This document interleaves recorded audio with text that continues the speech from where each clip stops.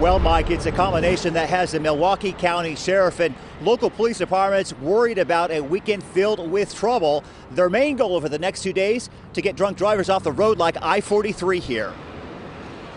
It's what Milwaukee County Sheriff David Clarke calls Operation Unlucky Charm. This is kind of a rehearsal for us, and we're ready. A countywide drunk driving crackdown that has Clarke's department and more than a dozen other agencies joining forces.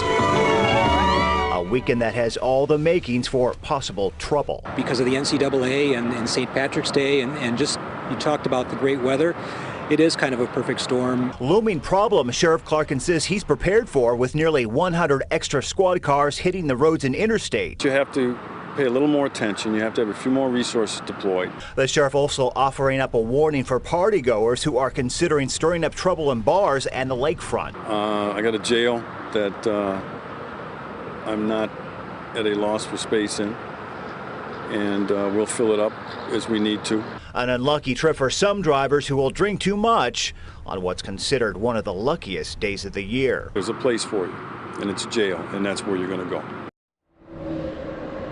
And the money for this deployment coming from state coffers. It will begin tomorrow at 6 p.m. and continue through Sunday. On your side, reporting live from I-43 in Greentree, Todd Hicks, today's TMJ.